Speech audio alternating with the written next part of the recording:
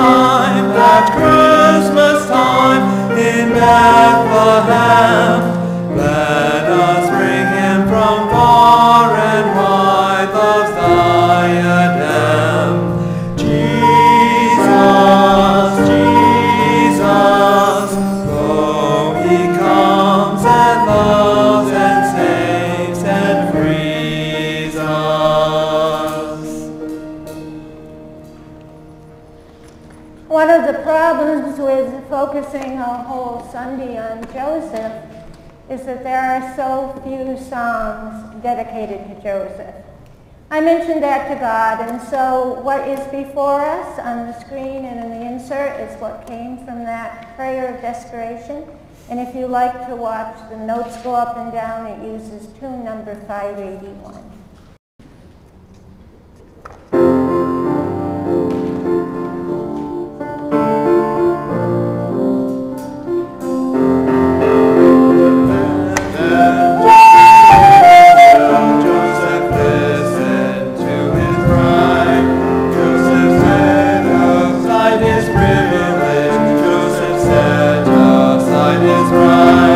Joseph, love the maiden Mary,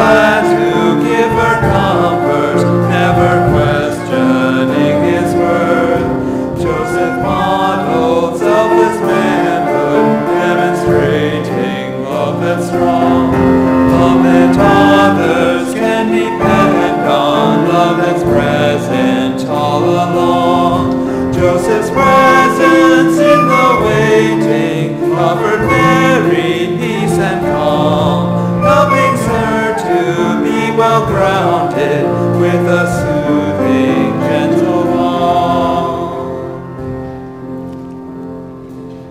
And our third song is a popular one from the 1960s, What the World Needs Now.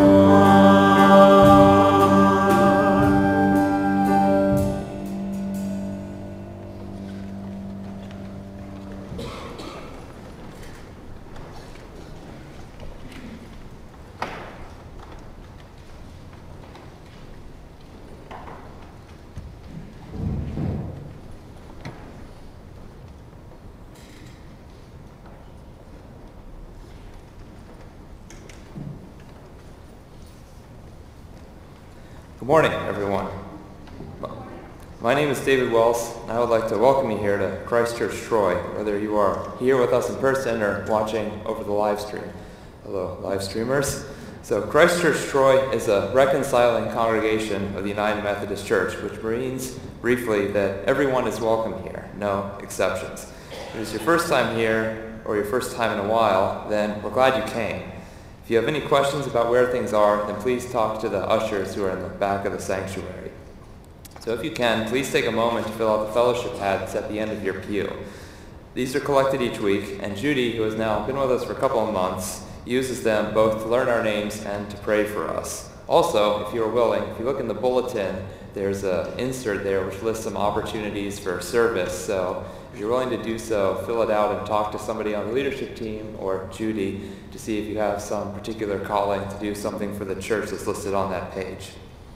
So one of the best things about this congregation is the fellowship that we share with each other. So after the service, if you can, please stay for coffee hour to mingle and chat. And now is the time in the service where we pass the peace of Christ to each other. So get up and walk around and say hello to your neighbor if you can. Ashley, could we light the Advent candle first? Oh. This is the part in the service where we light the Advent candle.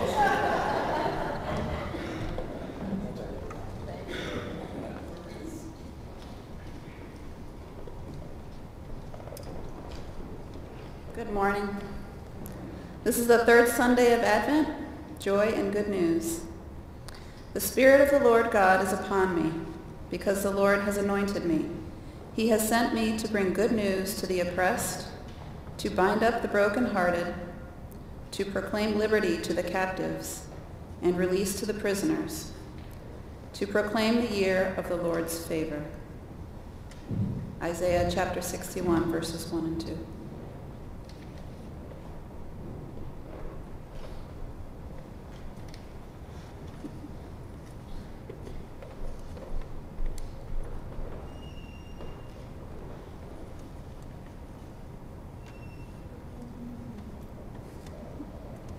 Let us pray. Open us to joy this Advent season, O Lord. Help us to see your love as it springs up around us. Amen. And we'll sing verse 3 of Light the Advent Candle.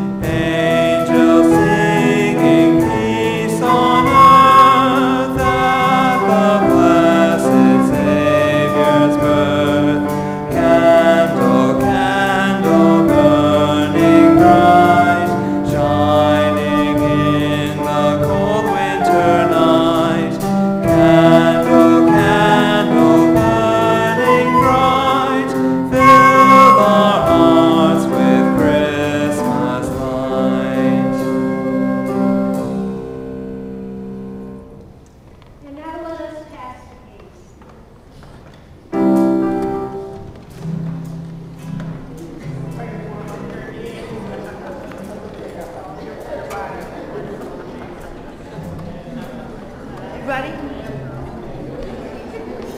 1, 2, 3. Listen, children, to a story that was written long ago about a kingdom on a mountain and the valley far below. On the mountain was a treasure buried deep beneath the stone, and the valley people swore they'd have it for their very own.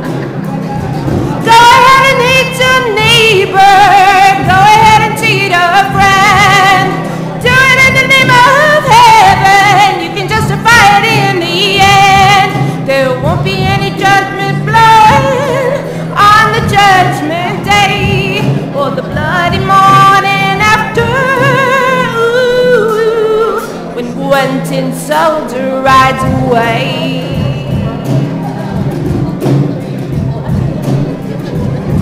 So the people of the valley sent a message up the hill, asking for the buried treasure, tons of gold for which they kill. Came an answer from the kingdom, with our brothers we will share all the secrets of our mountain, all the riches buried there.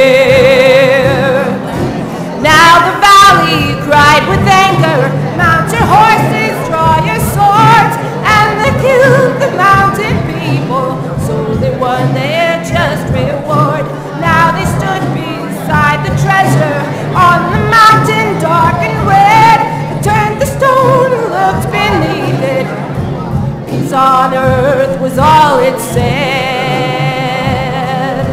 Go ahead and hate your neighbor. Go ahead and cheat a friend. Do it in the name of heaven. You can justify it in the end. There won't be any judgment blood on the judgment day or the bloody morning after. When one tin soldier rides away. Go ahead and hate your neighbor. Go ahead and cheat a friend. You can do it in the name of heaven. You can just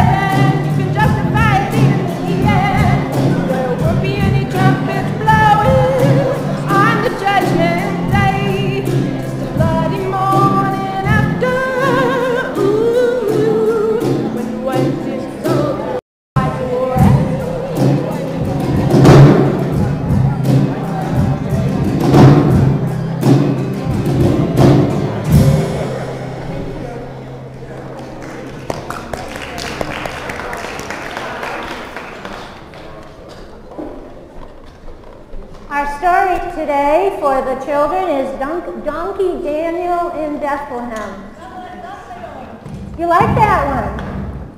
If anyone wants to come up and sit in the front bench while I read this, you are welcome to do that. And for any children at home, if you're in the other room and you hear my voice, come on in so you can see Donkey Daniel in Bethlehem.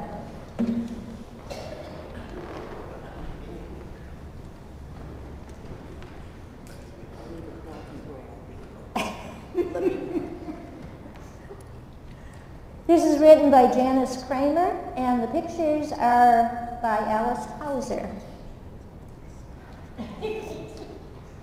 Nearby the town of Nazareth, a long, long time ago, there lived a little donkey with a nose as white as snow. His name was Donkey Daniel. He was very strong indeed. Why, he could carry anything that anyone might need. He loved his master Joseph, who was gentle as could be. He loved his cozy little stall. He loved his favorite tree. But Donkey Daniel had a wish he somehow knew had very, very little chance of ever coming true. He wanted so to see the world, to learn what lay beyond the fences of his master's yard, the neighbor's muddy pond. Perhaps behind those distant hills, he thought, the sky is brown. Perhaps the grass is pink. Perhaps the trees grow upside down. One morning, Master Joseph came to Donkey Daniel's stall. "I've brought your breakfast," Joseph said. "Be sure to eat it all. Today we leave for Bethlehem, and you must come along to bring some things and carry Mary on your back so strong." "I'm going to go to Bethlehem," thought Donkey Daniel. Whee! "Oh, now I'll learn about the world. Oh, now I'll get to see." He stood impatiently as Joseph started in to pack the things he'd have to carry on his sturdy little back. First came a leather saddle, then some bags of food and drink, and a tiny sack of money. He could hear the coins go clink.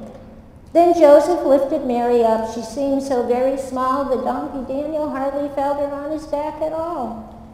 "It's time for us to go," said Joseph. "I will walk ahead." And Donkey Daniel followed where his gentle master led. They passed the houses and the wall. Right out of town they went. And when they reached the distant hills, they started their ascent. Straight up they climbed till Donkey Daniel thought they'd hit the sky. "Why, I can see for miles around," he cried. "Oh my, oh my!" Then down they went through valleys green, past laughing little streams. The real world, Donkey Daniel thought, is better than my dreams. They walked and walked for days, and then at last one afternoon, good Joseph cried, "There's Bethlehem! We ought to be there soon." "That is good news," said Mary. Oh, how gladly she replied, for she was very tired from the long and bumpy ride. The town of Bethlehem was filled with visitors that day, so Joseph had to look and look to find a place to stay. But no one had an empty room, and so they had to sleep on hay inside a stable filled with chickens, cows, and sheep. They ate their supper, made their beds, and shut the stable door. Then Mary fell asleep, and Joseph started in to snore. "Good night," said Donkey Daniel to the chickens, cows, and sheep. Soon all was calm and silent. Everyone was fast asleep. But Donkey Daniel wakened in the middle of the night. "How strange," he mumbled. "Mary's up. The stable's filled with light. And Joseph, why is he awake? Whatever can it be? I must find out what's going on. I must get up and see." And there's more to the story, which will be revealed next Sunday night at 7 o'clock. So stay tuned. Let's have a prayer. Gracious God, we thank you that with all the stories, the big story, the underlying story, everybody's story, is that you love. And it's all about you. And the way you create, and the way you make new possibilities, and the way you draw people to yourself. Bless each one here today. Bless each one who hears this story. Through Christ our Lord. Amen.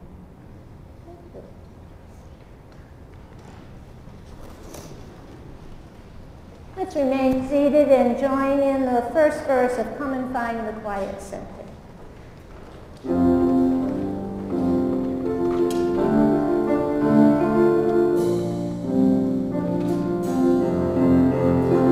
Find the quiet center in the crowded life we lead. Find the room for hope to enter. Find the frame where we are freed. Clear the chaos and look broader. Clear our eyes that we can see all the things that really matter. Be at peace and simply be. Let us unite our hearts and minds in prayer.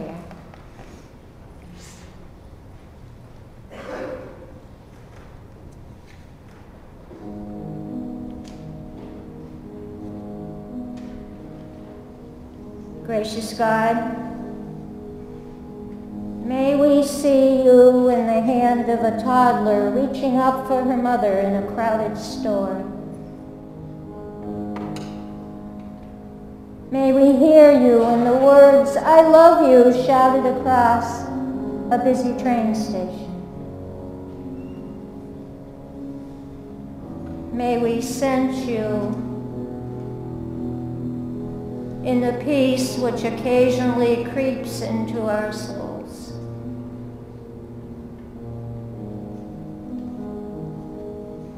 We thank you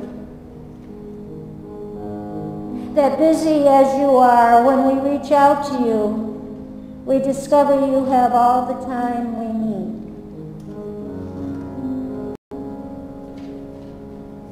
We thank you for your unending love.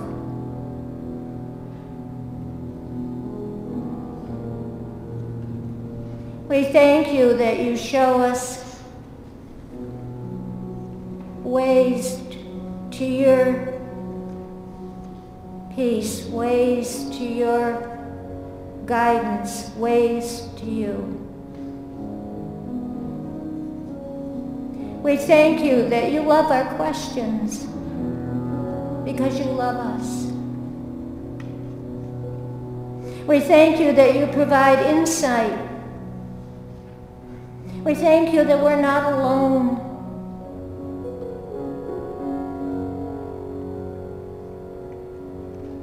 Oh God, in this past week, there were times when we felt alone. There were times when we felt the cold and bitter wind. There were times when we felt like nothing made sense. But then you come with your warmth, you come with your love, you come with your being. And we realize we can rely on you. We realize we can trust you. And oh God, that is such balm to our souls because there's so much we can't trust.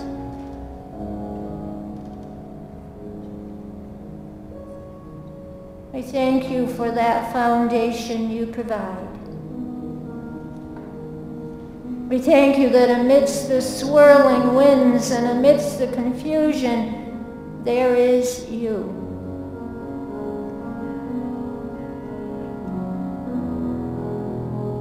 We thank you for that guiding light that is your love.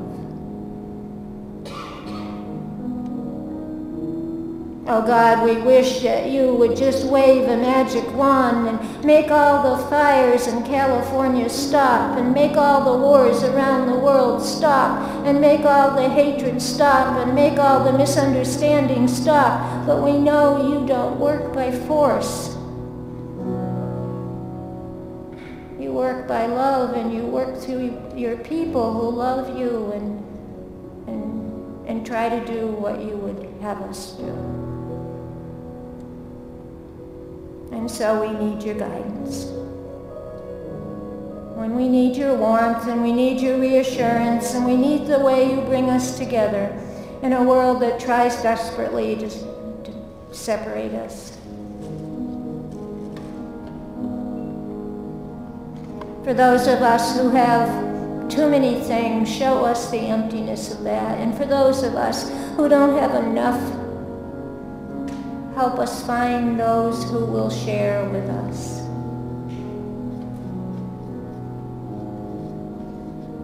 Oh God, we thank you for the gift of this day, and for the opportunities we will have to know you and to serve you and to love you.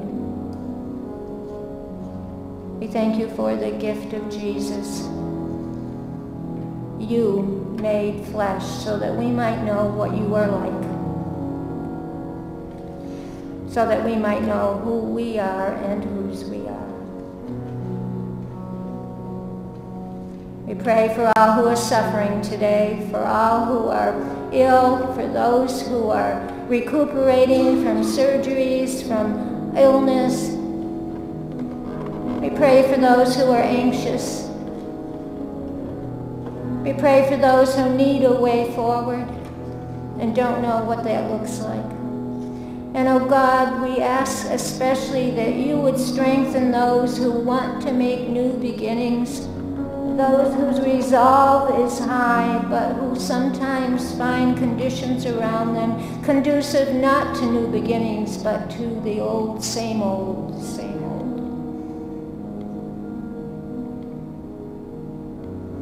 Bless each one here, bless each who hears this. We pray in the Spirit of Christ, who taught his disciples to pray in a language unfamiliar to us, and so we join in this translation.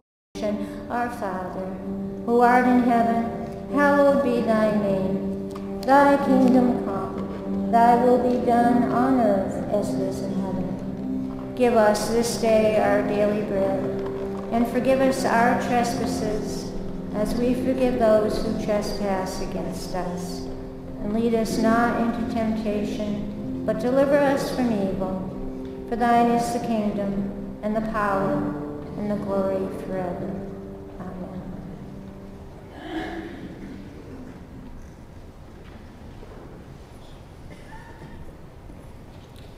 Today's scripture is taken from Matthew chapter 1, verses 18 to 24. This is how the birth of Jesus Christ took place. When Mary, his mother, was engaged to Joseph, before they were married, she became pregnant by the Holy Spirit. Joseph, her husband, was a righteous man. Because he didn't want to humiliate her, he decided to call off their engagement quietly. As he was thinking about this, an angel from the Lord appeared to him in a dream and said, "Joseph, son of David, don't be afraid to take Mary as your wife, because the child she carries was conceived by the Holy Spirit. She will give birth to a son, and you will call him Jesus, because he will save his people from their sins." Now, all this took place so that what the Lord had spoken through the prophet would be fulfilled. "Look, a virgin will become pregnant and give birth to a son, and they will call his name Emmanuel." Emmanuel means God with us. When Joseph woke up, he did just as the angel from God commanded and took Mary as his wife.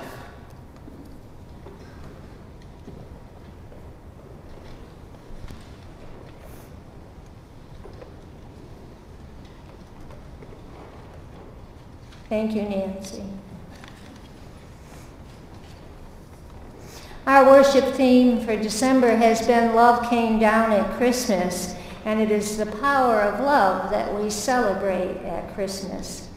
The scripture for the first Sunday of December was about God's love that persists in reaching out to people through the centuries, persists and reaches out much like the angel that reached out to Mary to seek her cooperation in bringing about the long-awaited Messiah.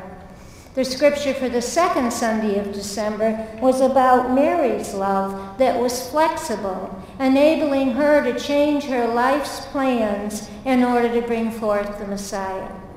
The scripture for today, the third Sunday of December, is about Joseph's love, which was supported, giving Mary additional strength so she could bring forth the Messiah. And the scripture for next Sunday morning and the fourth Sunday of December will be about the love we find in the Christmas story that cooperates in bringing forth. 7. We will share scripture that focuses on love that searches so that the Messiah might be discovered. 5 different demonstrations of love. 5 different characters in the cosmic play, but all focused on what God does, what God sets into motion, and how human beings respond. But for today, let's listen to Joseph's story. He had his life all mapped out. He had learned a trade so he could support himself and a family, and he found a woman that he wanted to spend the rest of his life with. His parents and hers approved of their relationship. In just a short time, the knot would be tied. Life was good. Then came the night he would never forget. They had had dinner together and then gone for a walk. The stars overhead seemed to shine just for them. The moon had never been more radiant. But then she said, "We need to talk." Words no man ever wants to hear from the woman he loves. He felt a sliver of uneasiness. "Talk? What about?" he asked. "I'm pregnant." He looked at her in disbelief. He was a godly man. She was a virtuous woman who shared his values of purity and chastity. They were not like some couples they knew who chose to behave as if they were already married before the final vows had been said. There must be some mistake. "What did you say?" he asked. Her eyes were filled with tears. "I'm pregnant." There was only one explanation. She was not what she seemed. He had been mistaken. He had handed her his love, and she had betrayed him. Somewhere in the vicinity of his heart, a narrow pain began to build. How could you? He could barely choke out the words, his hurt and anger possessing him until he felt filled up with the poison. How could you? Tears sprang to his eyes, but he furiously blinked them away. He had been holding her hand, but now he hastily withdrew it, not wanting to soil himself with the touch of her skin. How could you? Unbidden images filled his mind, images of another man touching his Mary. He wanted to find that man and kill him. No, death would be too good. He wanted to find that man and torture him for all eternity. How could Mary have permitted this? She was his. They were promised to each other in a covenant as binding as marriage. They had made plans together. He had let down his guard and pledged her his love. He had been so proud being seen with her, walking through the village like he had a prize. And now this. How many other people knew? Were his friends even now laughing at his ignorance about what Mary was really like? Did they pity him for being so gullible as to believe her innocent act? She could see his anger, his hurt, his humiliation. She reached out to soothe him, but he stepped away. "You don't understand," she sobbed, hurting because he was hurt. "No one touched me. It was from the Holy Spirit. I am to bear the Messiah." He knew his people had waited for the Messiah for centuries, but here? Now? Interrupting their plans? No, it couldn't be. He hurt too much to know what to say, what to do. He wanted to bury himself in her arms for comfort, but those arms, that nurturing body, now seemed sullied. He was so angry he had trouble thinking straight. He would need time to sort this all out. He could not bear to be with her, to see the tears in her eyes, to imagine the slight rise of her belly. Abruptly, he abandoned her on the road and headed back to his parents' house. Later that night, as he tossed and turned on his narrow bed, he tried to be logical about this thing which defied logic. He tried to be rational about this thing which was irrational. If she had been unfaithful, he could bring her up on charges and she could even be stoned for adultery, but he couldn't bring it upon himself to inflict that upon her. Maybe she had been attacked and was too distraught to tell him. Heaven knows there were all these Roman occupation soldiers hanging around. He certainly wouldn't blame her for an attack, but no one could expect him to raise another man's child. He finally decided he would quietly end the agreement to marry her. It was unfortunate, but these things happened. They were both young. He would get over the heartbreak of his loss and get on with his life. Wearily, he closed his eyes, willing his brain to turn off. Then it happened. One minute he was awake, and next he was listening to an angel telling him not to be afraid to take Mary as his wife, for the child conceived in her was of God. And the angel said the child's name would be Jesus. And the angel called Joseph by his very long name, Son of David. The child's name would be Jesus, which meant salvation. Joseph knew this was significant, for there were only 5 people in the whole history of the Jewish people whose names were given to them before their births: Isaac, Ishmael, Moses, Solomon, and the name of the Messiah. How kind of God to have included that in the angel's message so that he would feel some assurance, some proof, if you will, that the child was a long-awaited Messiah. And how kind of God to have the angel tell him, have the angel remind him that he wasn't a lone wolf, but that he was part of a whole web of relationships, that he was son of David. So Joseph believed Mary. And they went ahead with their marriage plans. Theirs was not the normal wedding night, however, as Joseph did not unite with Mary until after the birth of the Messiah, born in Bethlehem. About Joseph's life after that, we know very little except that he was supportive of Mary and her child. He was there for them. He was the first person after Mary to believe that Jesus was the Messiah. It must have meant the world to Mary to know that Joseph supported her in this unprecedented and scary adventure.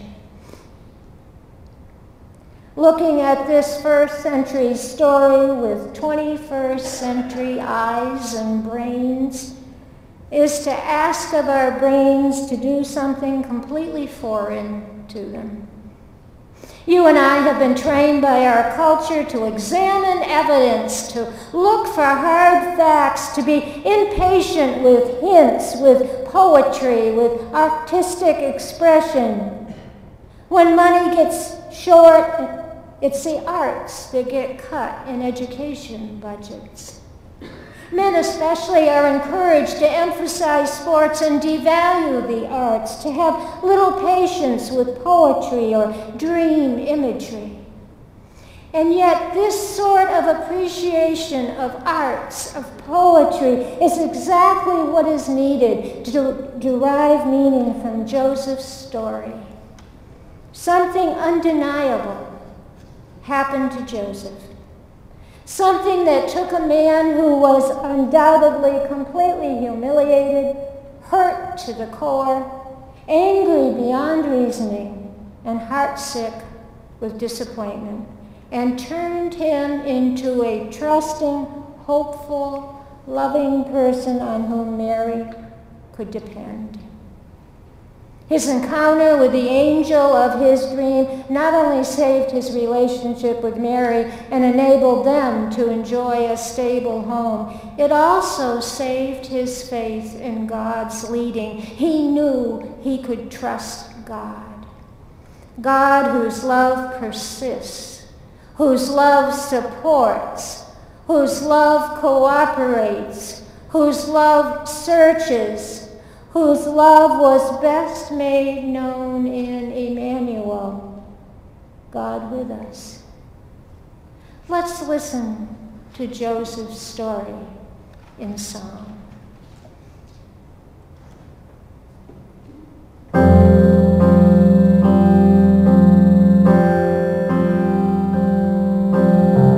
I am a carpenter,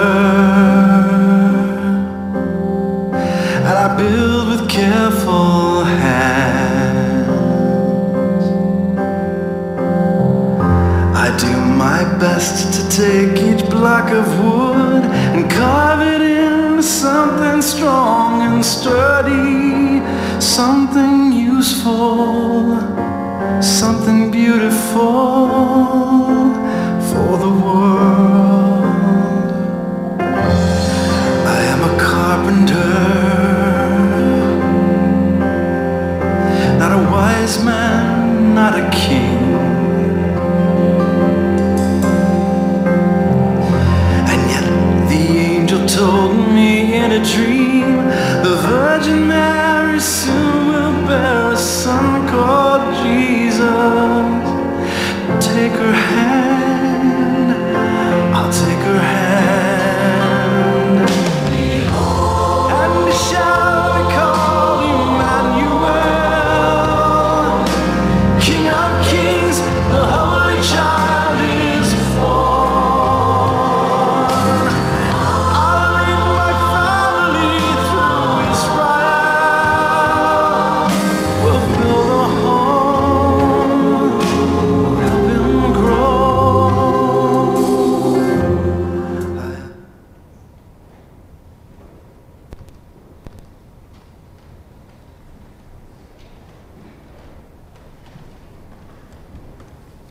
Good morning. Go ahead.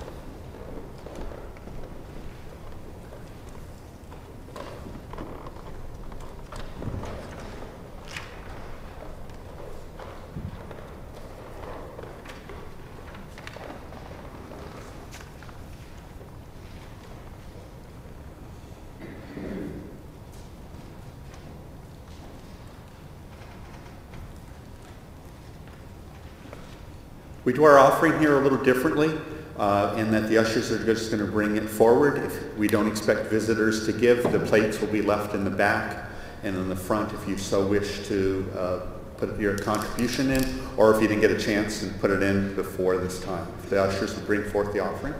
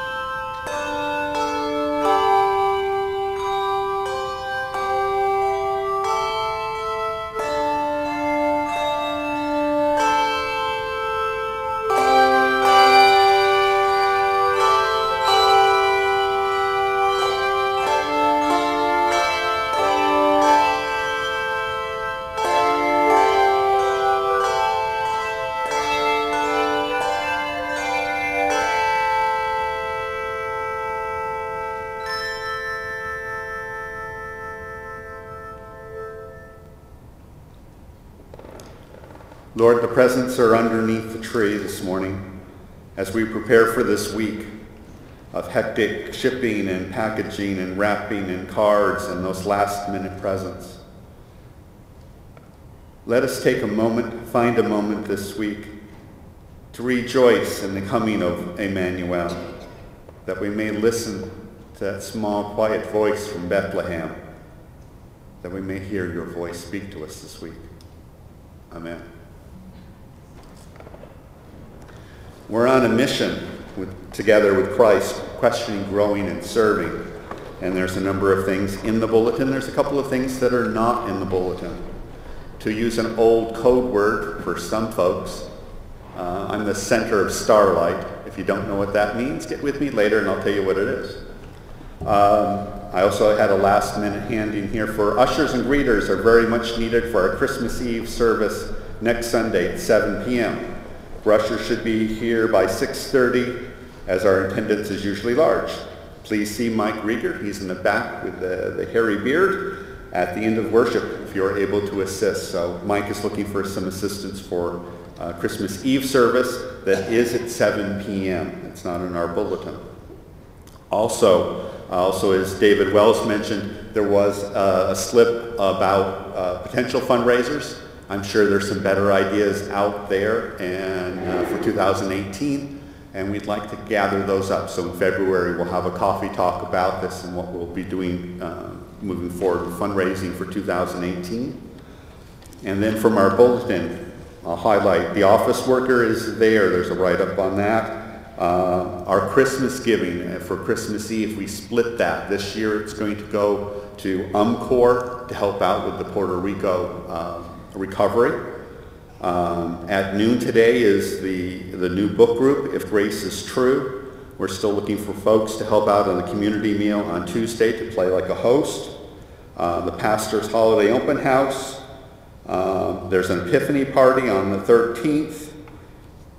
And is there any others out there that I've missed? Looking. All right then, we'll continue on with our closing hymn. God Almighty, we are waiting. It'll be up on the screens. Thank you.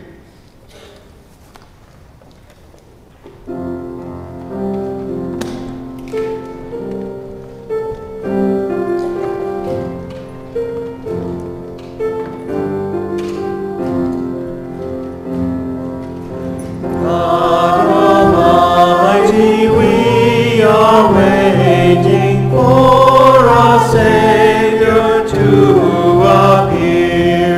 Meet us at our desert journey. Give a sign that you are near. Burning bushes, parted waters, food, a plenty in the one. As we look for signs and wonders, help us see you in a child. God incarnate, we are waiting for the feast day of your birth. Looking back and looking forward to the Christ return to earth. Help us now proclaim the gospel till the world is reconciled. Let us set your holy table for each woman, man, and child. God the Spirit, we are waiting for your presence here and now. Humbled by our sinful weakness, as your mercy we will bow.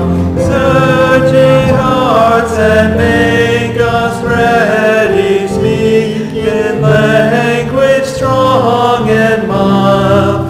Help each one of us, your people, to receive you like a child.